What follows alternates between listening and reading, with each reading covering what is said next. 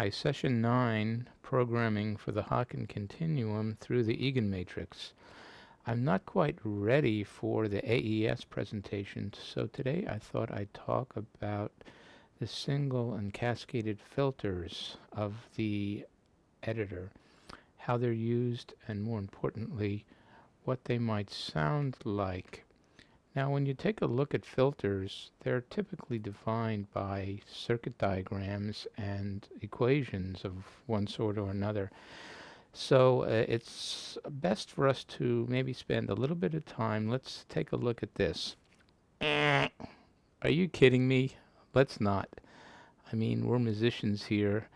These equations, frankly, are very important if you are programming computer music applications where you can roll your own filters. But we don't care about that. We want to know how these filters really sound and maybe what the sound looks like if we can visualize it. So let's take a little look at what we need to talk about for filters, at least as applied to the simple filters section of the EaganMatrix. There's also biquadratic filters, the big banks that we're not going to go into here, as those are banks of filters, and that is a totally separate presentation, 2 or 3 even. Now, when we take a look at what a filter normally does, I mean, it's going to pretty much either attenuate or amplify some frequency band that you specify around some cutoff frequency. We're going to, for our presentation, use a fixed cutoff frequency for most of it, so we can kind of compare apples to apples as we rotate through the filter options in the EaganMatrix. But a few simple things to get in our minds before we go to that. And one is a filter typically has some band that it's going to pass through the filter, a pass band, or it could be bands depending upon what kind of filter it is. It'll have a cutoff frequency that's specified, the frequency around which the cutoff happens and your attenuation happens, basically.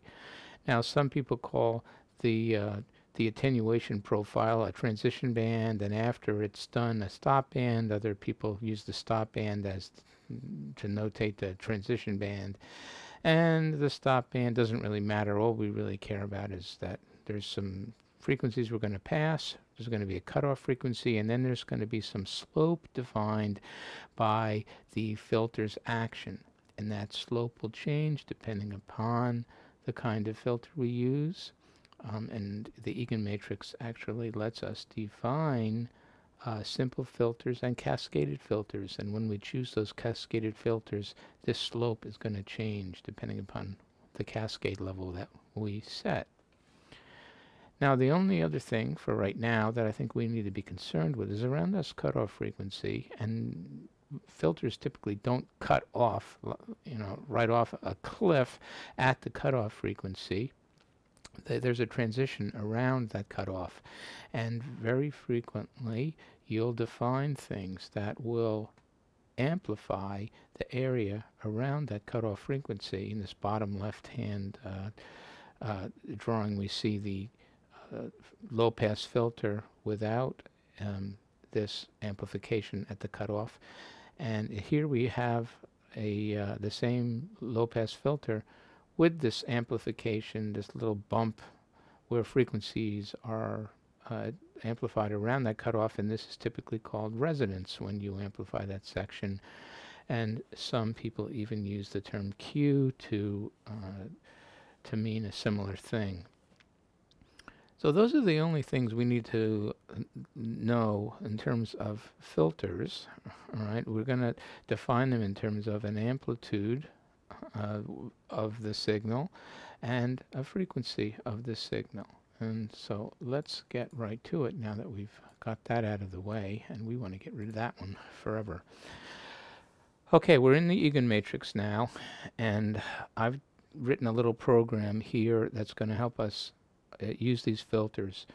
And to really see what they're doing, it's going to be easier for us to use noise, because noise is a full spectrum sound, and when we bring up the spectrum analyzer that I have here, it'll be much easier for you to see what these filters are doing.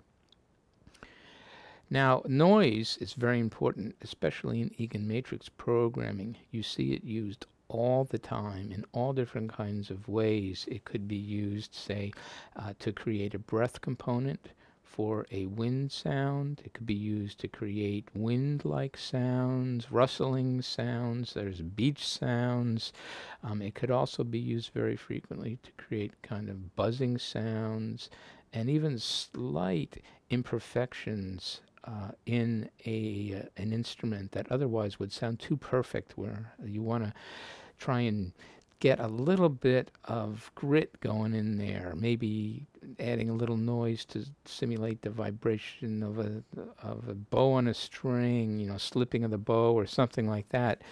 Noise can be used all over the place for all kinds of things. So don't get the wrong idea. A lot of people think noise is not music. Noise, in fact, can be very much music.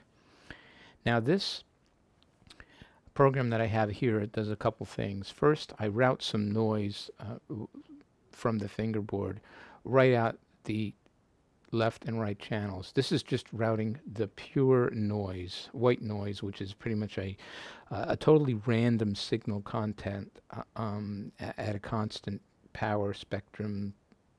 So you'll see, pretty much you want to see every frequency that you can hear at a same power level. That's kind of what you expect with pure white noise. Now, pure white noise is not attainable in a digital model. It's very difficult to get in any model. But what the EaganMatrix produces is perfectly fine. And let's just press the fingerboard and hear what our kind of base white noise is, because this is what we're going to feed into all the filters and see how this noise profile changes as we apply different filters to it. Okay, so there's our basic white noise.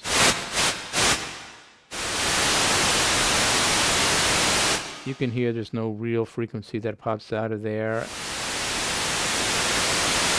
And the high component is sounds about the same level as the low, and the mid component. It's pretty much our base noise, which can be used here and there, but for the most part, when we want to use noise in the EaganMatrix, we're going to filter it in one way or another to make it a lot more useful and musical. Okay, a couple other things that we'll just look at this program here. There are 5 banks defined that we know from earlier presentations can either be defined as an oscillator of some sort or a filter. When we bring up the empty patch that this was based on, the last 2 banks here, 4 and 5, are defaulted to low-pass filters, but you can change that to any one of a number of kinds of filters in the EaganMatrix. Now, there's 2 basic categories of them. 2-pole filters and single-pole filters, and then the difference between them is a 2-pole filter will have a slope cutting off at 12 dB per octave, and a single-pole filter cuts off at a less steep slope of 6 dB per octave. And if you don't know what that means, it doesn't matter. We'll see that in a second. So let's go through the different types of 2-pole 12 dB per octave filters. There's a low-pass filter that will pass your low frequencies, a high-pass filter, pass your high frequencies. There's a band-pass filter that will pass frequencies around a band you defined, a frequency band. There's shelving low-pass and high-pass filters. These filters typically do not filter all the high or low component out of the signal. It will kind of keep some of the filter component at a single level, hence the term shelving. There's a notch filter that'll kind of put a gap somewhere in your spectrum that you specify, and there's an all-pass filter. And you might think, all-pass filter, what in the heck is that useful for? Why don't I just use the noise? Well, all-pass filters are indeed passing all your frequencies, but it turns out they also change phase. So these filters are typically used in recording to do, phase correction, and we probably won't be able to hear any of that when we're just passing noise, but they are useful. And then there's two single pole filters defined. You can only use a single pole on the low pass and the high pass filters. And so those complete our simple filters. There are also these bi-quadratic banks of filters we talked about that are much more complicated. You see they have a lot more inputs, and those we'll talk about later. Now, one other feature of the filters is that you can define them as a single filter, or you can cascade multiple filters. And as you cascade them, you basically create steeper and steeper slopes. So if our base filter is the base two-pole filter attenuates at 12 dB per octave, then the the Cascade 2 attenuates at 24 dB, 36 dB, and the Cascade 4 has the steepest slope, attenuating at 48 dB per octave. And each of the filters can be set in any of these four modes. So quite a lot of options on filters. Now, what do we send into the filter? Okay, in our case here, it's pretty simple. There's only three things you have to worry about. Obviously, the first is the input audio source, and we're just going to be feeding it noise in our examples here. Now remember, noise is a full spectrum sound, so it can become quite loud if you do certain things with it. I always suggest that if you're going to play around with noise, make sure again that your gain is turned down if you're not sure what you're doing. And start by putting in small values. You'll see a noise value of 0.25 can actually create quite a big sound.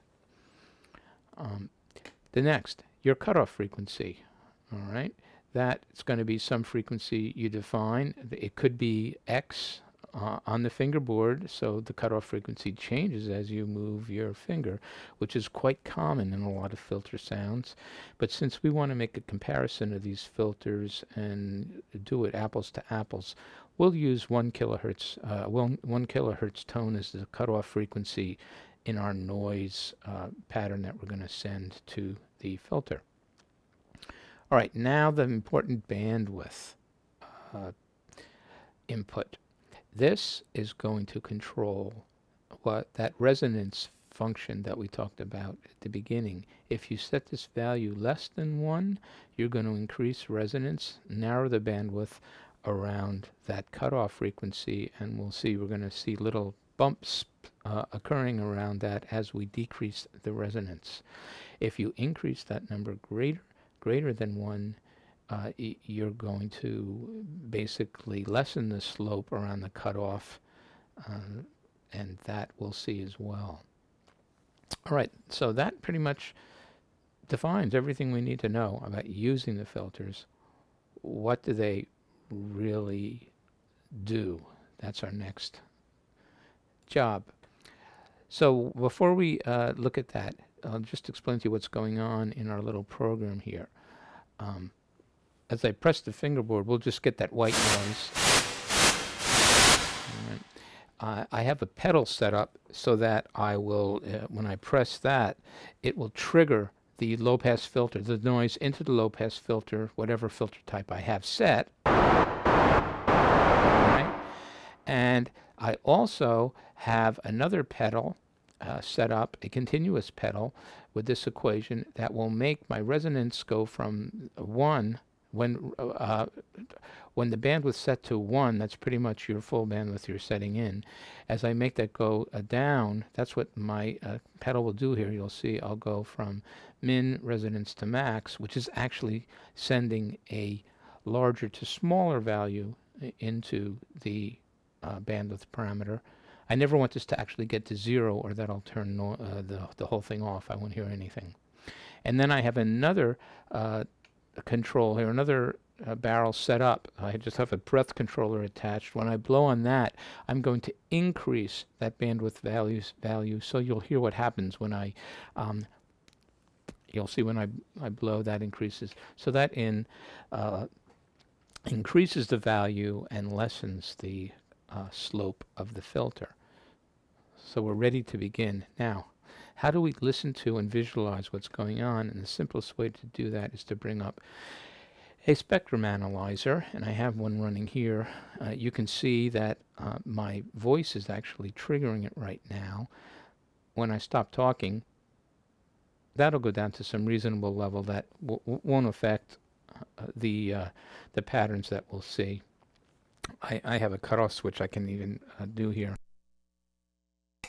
That'll bring it out if the microphone out completely if we need to. All right, so let's begin. And what we want to do is just look at what white noise will look like on this graph. Okay, there I have a pause function, and you could see it's kind of as we expect. I'm not going to get a flat line all the way across. I have pretty much all of my frequencies in the spectrum that I can hear. On the left axis, I have my decibel reading, and on the bottom x-axis, I have my frequency specifications, right, from 10 hertz to over around 20 kilohertz. So I'm pretty much covering the full range of human hearing here. And I mean, the noise is going to oscillate. It's not going to be a flat line, but for our intents and purposes, we can treat this as a flat line. You'll see at the end here it kind of just tails off to nothing. I'm not 100% sure. Part of that is due to that's the frequency component that the continuum will support, or this program might have issues supporting frequencies higher than that. Doesn't matter. That's beyond the range of human hearing. Okay, so there's our basic noise, right? Now, let's apply a filter to it and see what happens. Go back to our matrix. Let's set up first our low-pass filter, as a single filter, and I'm going to just set, I set my 1 kilohertz cutoff frequency we'll use for everything, and initially I have the resonance and the bandwidth at min, so nothing is going to be triggered on those, and I'm just going to have the bass filter come in, bass low-pass filter come into effect. Let's hear what that sounds like and see what it sounds like. Okay. Ah, okay, this is doing something different than the noise pattern we just looked at, and you can even hear if I trigger the low pass, then the white noise. You can easily hear that the high frequency component is attenuated out of that, and we can see here too my cutoff frequency at 1 kilohertz. After that, I kind of start to attenuate. It even looks like it's attenuating a little bit before that, as we might expect. And my low frequency component is pretty much passed as is, and then I cut away. And this is supposed to be a two-pole 12 dB per octave filter. So let's just see if it's close to that. 1 kilohertz to 2 kilohertz is obviously an octave.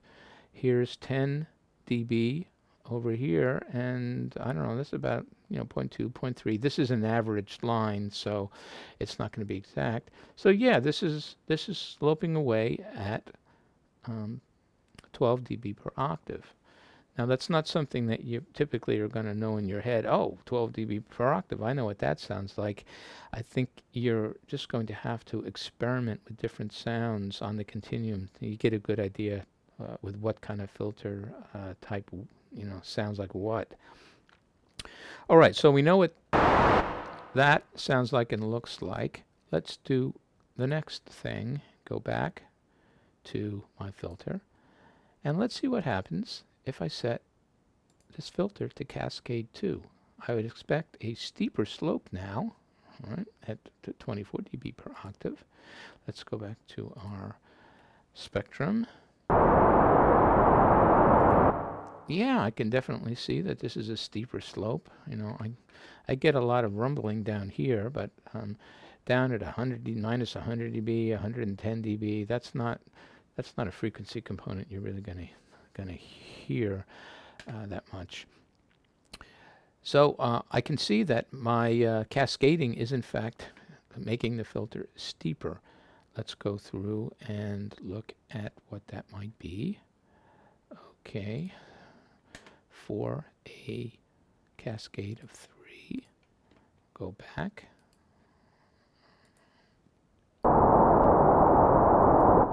Yeah, hey, that's even steeper slope.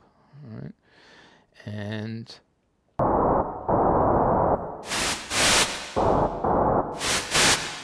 comparing it with white noise. And let's just go back and look at the full Cascade 4 on this filter. There we are, Cascade 4. We'll go back, turn that on, and there we go, the steepest cascade. Now, let me just do this a few times.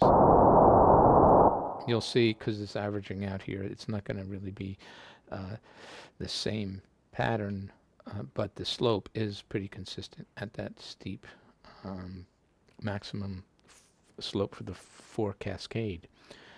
All right. Good. Let's go back and play with some other parameters so you can see what's going on when we look at resonance. Set ourselves back to the single filter. Oops. And now what I'll do is I'll trigger the pedal that's going to increase resonance, decrease bandwidth on my filter. Okay, oops. All right, go back. All right, there's our low pass.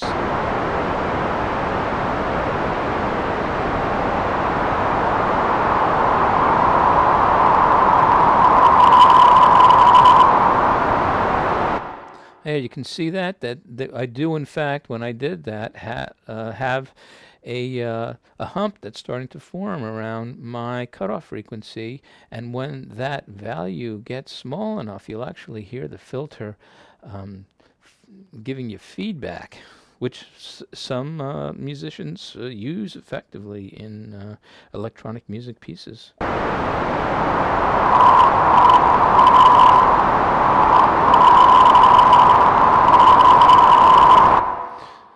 Okay. You can even see the cascading, and that feedback starts creating secondary humps along the way.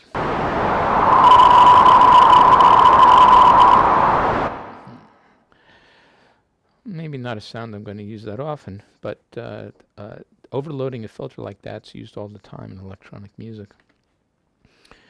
All right, let's go back. We kind of know what that does. Let's take a look at the other function now. I have my breath controller that's going to increase the bandwidth and decrease that slope. So let's see what happens when I do that.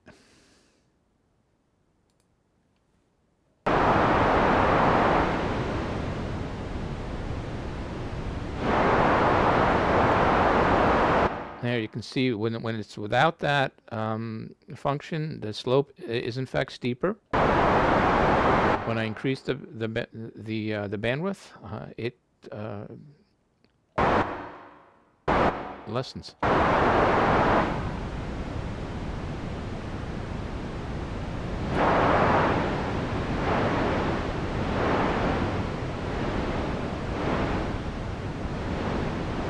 And obviously it's already starting to sound like a wind or an ocean or something like that. So there you go. That's pretty much showing you the functions that you can apply to the filters. The only other thing maybe we'll talk about is let's just go through some of the other filter types and see what they do. All right. So let's go back to our trusty EaganMatrix. We'll, instead of a low-pass filter, we'll do a high-pass filter now. We'll keep it on the simple single filter, and we'll kick that in.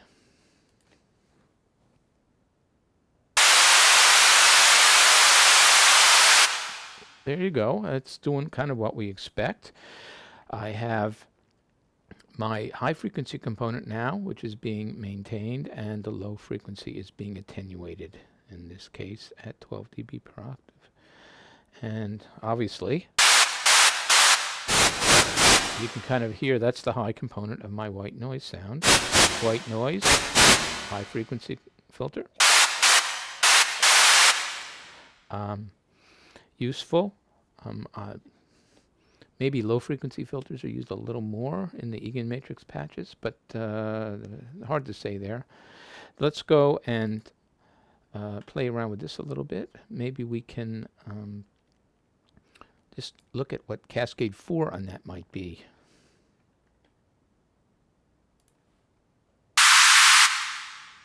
Let's turn it on. All right, even steeper slope, as we saw. I have a higher hiss going on there. That almost sounds like I'm frying up an egg in a hot griddle. Okay, back we go. Let's play around with, go back to our single filter. Let's play around with resonance on a high pass filter.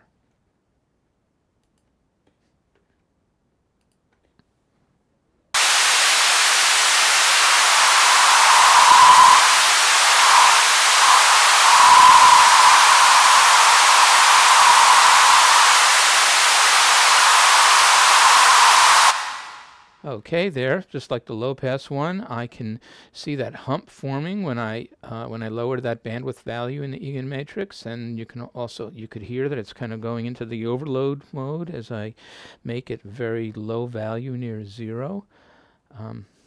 Could be a very useful effect, and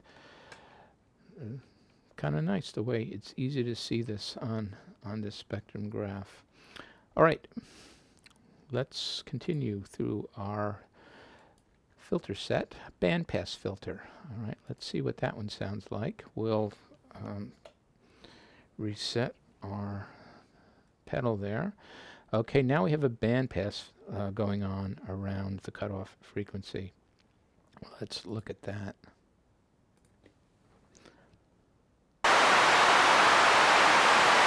Okay, at our, lower slopes, we basically are going up to that cutoff and back down. So we're kind of passing that band around there. Now what I might do is do the same thing, and maybe let's make Cascade 4 on this, and you'll see the slope go much faster, and we should see that band pop out a lot more. So let's go back here. We'll set our filter to the maximum cascade. We'll go back to our analyzer, and wow, yeah, now that band that we're passing is quite noticeable. It's almost starting to take on a tone. We can do the same thing and use our resonance on that filter. Let's see what that might do. Okay, so we're set. All I had to do was trigger it and then put the resonance on.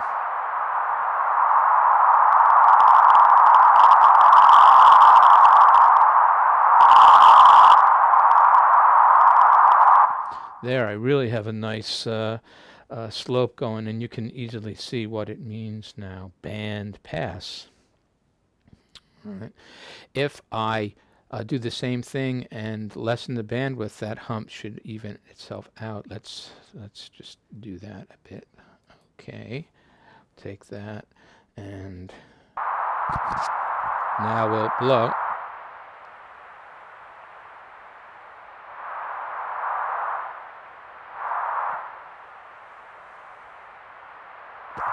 That's doing kind of like what we expect when we increase the bandwidth. Okay. On we go. Next in our filter parade is a shelving low-pass filter. All right, let's see what that might look like.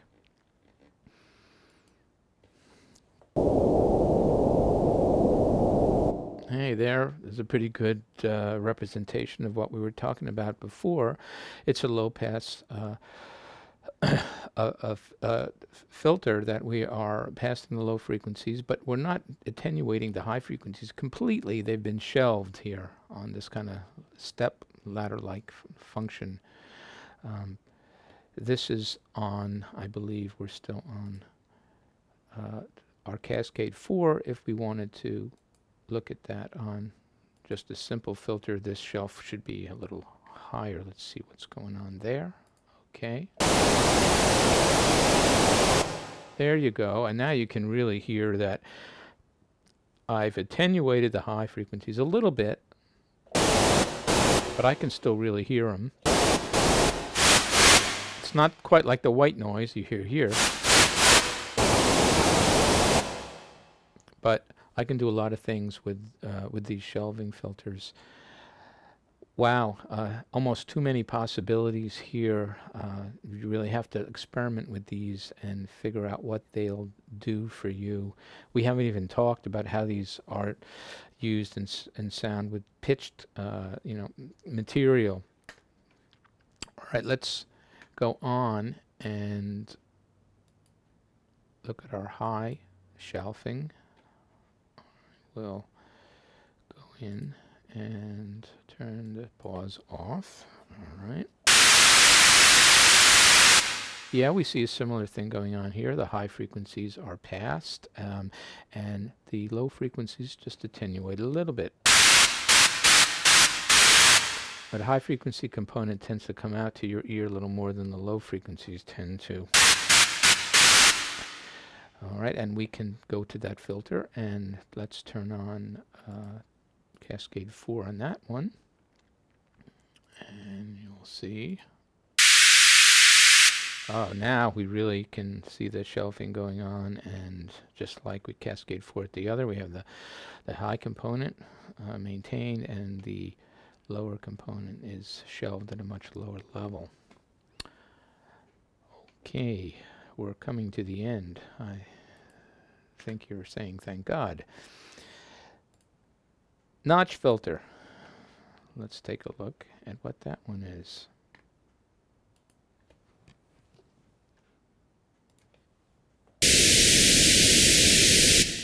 Well, that's pretty easy to see. There's our notch going with the steep slope around 1 kilohertz.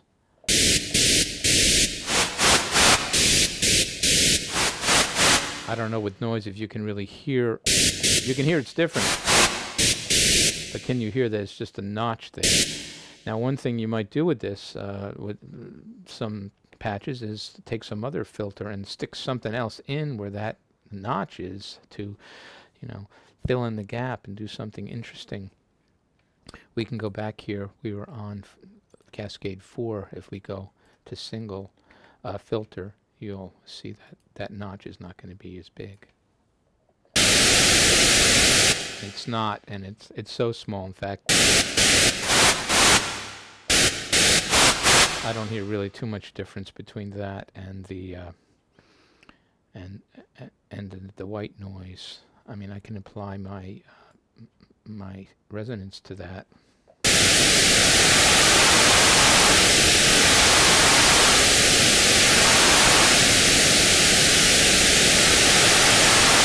And you can see applying the resonance increases the frequency content around the cutoff, which is basically taking our notch away. So that may not be the thing I want to do in this case, but it might create an effect where I'm, just slightly notching and going back to more the bass sound. That could be useful. All right, now we've talked about that. Let's talk about the all pass. Now, all pass passes all frequencies, but remember, it changes the phase, but we're not going to be able to really hear that very well in white noise like component. So here's our white noise. Here's our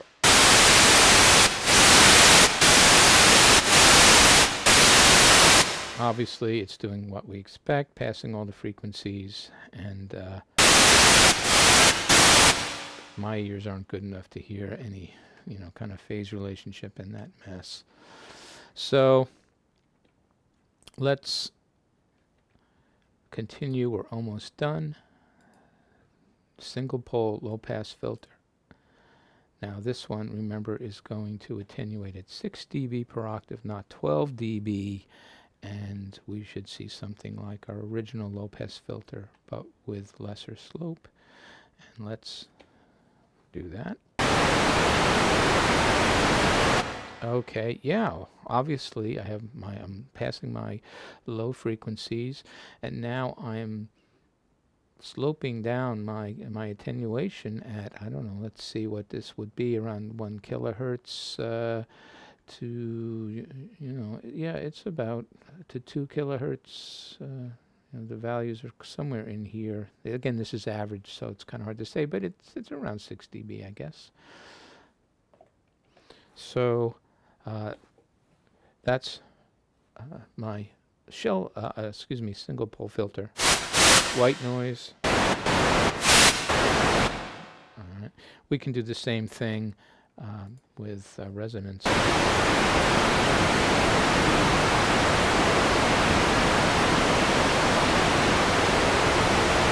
But it's not as noticeable in this filter. Let's go finally to our final single pole high pass filter. This should be the opposite of what we just saw. Okay, let's. Sure, we have our high frequency component, and now we're much slower slope, you know, less steep slope away. Now, you might not really be able to hear too much difference in when just using noise between some of these filter types, but it's very much easier to see what's going on when we use noise like this. I think that's about all we need to say for filters, because the next step is to actually bring up an EaganMatrix patch and see how this stuff is really applied. And that's going to be the fun thing and the real proof of the pudding. So that's all we want to say about simple filters. Till the next time.